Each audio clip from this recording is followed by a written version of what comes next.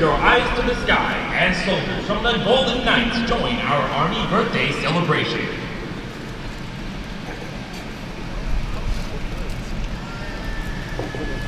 I saw him circle. Yeah, they did the circle. I think maybe that's why they're coming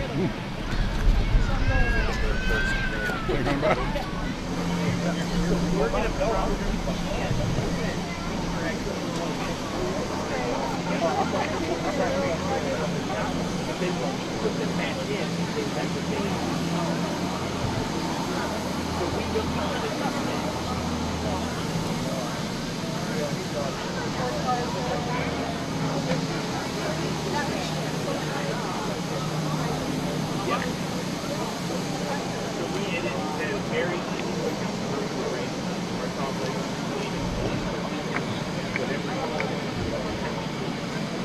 People.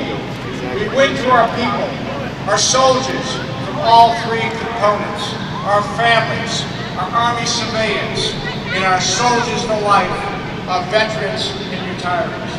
And we truly appreciate what you all do for our Army and nation every single day.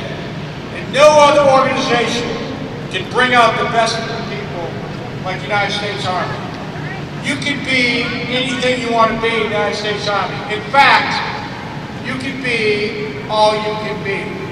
Probably should make a commercial about that. And you know the Army is undergoing the greatest transformation in over 40 years. We have been consistent and persistent in delivering our modernization priorities, and we are delivering. We're delivering 24 and 23. 24 new signature weapon systems into the hands of soldiers. 2023. And one of those 24 systems is our new light tank, initiated by General Milley as the 39th Chief of Staff of the Army, formerly known as the Mobile Protected Firearms System. And we are excited to announce that the MPF system will now be known as the M10 Booker Combat Vehicle.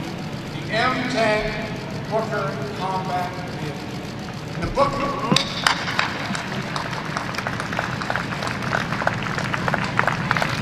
Booker Combat Vehicle honors the heroic legacy of two soldiers divided by time but joined by their common name and uncommon valor. Staff Sergeant Stephen Booker was a tank commander during the 30th Race Division, famous thunder run to Baghdad in 2002. When his platoon came under heavy enemy fire, Sergeant Booker and his crew continued forward, returning fire with their tank-mounted machine guns until they were no longer able to fire. But that didn't stop Sergeant Booker. Total disregard for his own safety. Climbed onto the tank.